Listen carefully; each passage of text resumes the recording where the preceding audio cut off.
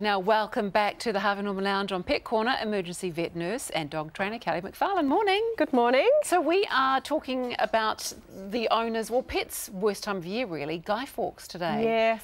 So is it too late to start training or preparing your animal for Guy Fawkes? Definitely not. To be honest, this is early. Yeah. So the sooner the better. It's too late when it's actually the night of Guy Fawkes. Which is, unfortunately, that's when a lot of us do think about it. We think about it beforehand, but don't think of actual practical things we could be doing for our pets. No, and I think what tends to happen as well as people, we completely forget how the animal reacted last year, and then all of a sudden it's back upon us, and we're like, oh yeah, that's right, the animal's terrified. Yeah, they don't like it. It's funny because my dog doesn't seem to mind them at all. So it's not all animals that are scared of them, is it? No, not all. No. But a lot of them are. Yeah. So what signs should we need to look for if our pet is scared of fireworks? Lots of different things. So for cats, they generally want to go and hide, which is a big thing. And if they haven't got somewhere to hide, you know, that's quite stressful for them.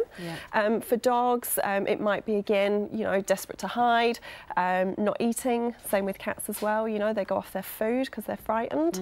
If you think about yourself, if you're frightened, the last thing you probably want to eat is a meal. You might try and, you know, sneak a chocolate bar, but reality is you're not going to want to be hungry. Okay. Do you see many pets like around this time of year who need medication for their fear of fireworks? Yeah, to be honest, there's a lot of animals, both dogs and cats, that do or should have medication to help. And sadly, again, because it's left too late, it's much more difficult to be able to sort out. And we're talking like a sedative or something just to relax them, or? Yeah, so what it is we actually use certain drugs that don't actually sedate the animal with regards to, you know, kind of knocking them out flat, because they can still feel the fear. But what we do is just basically knock the edge off their anxiety. And also the types of drugs we use actually gives them a little bit of amnesia, so they kind of forget how bad the fireworks were. That sounds great. Yeah. That sounds really great.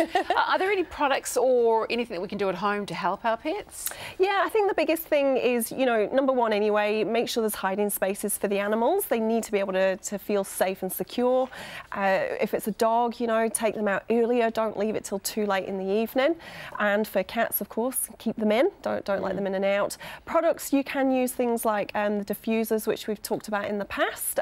So there's the Feliway for cats and Adaptor for dogs. So it releases a pheromone and helps calm them down a little bit. Okay, and does closing the curtains make any difference, or is it more the noise of the fireworks that's the problem? Oh, look, I think definitely closing the curtains can help, and that way then they can't actually visualise and see, especially if your neighbours are letting off the firecrackers next door.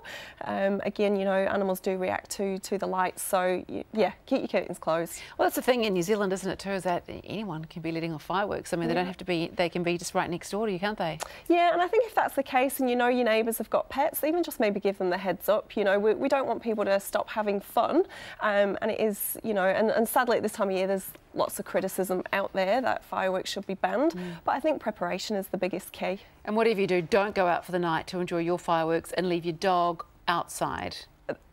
Definitely not, no. That's the worst thing you can do. So you are running consultations to help pets with their firework fear? Yeah, so it's something that myself and Alex have been talking about, and for a while really. He should have been here today, but he's now laid up in bed sick. Oh no, poor Alex. Tragic man flu. And so we're doing consultations at Vet Care Grey Lynn and Vet Care Unitech in Mount Albert. They're half-an-hour appointments. The clients basically have a 5-question questionnaire to complete, and then basically we go from there and help them get things organised, ready for their pet for fireworks. What sort of questions? Number one, getting the owners to remember how the animal was last year, if they've had this animal for a while. Looking at how they behave with loud noises, and also, again, with regards to what extreme levels. So are these animals trying to escape and are actually showing forms of phobia, where they just can't even focus on anything, or they just don't like it a little bit. Bad. Yeah, or is it just, oh, a little bit scared, I'll just sit near you. So if people want to get in contact with you to book an appointment, what do they need to do? They just need to call 0800 Vet Care. Okay, thank you so much, Kelly. Thank you. Now to our pet of the week. Congratulations to the gorgeous Caesar and Archie, who are snuggled up on their first day together. Look at that, gorgeous. $50 to spend at petpost.co.nz is on its way to your owner, Sharon Gibbons from Waikato. And if you would like to enter your pet, and it can be any type of pet as well, just upload a pic on our Facebook page.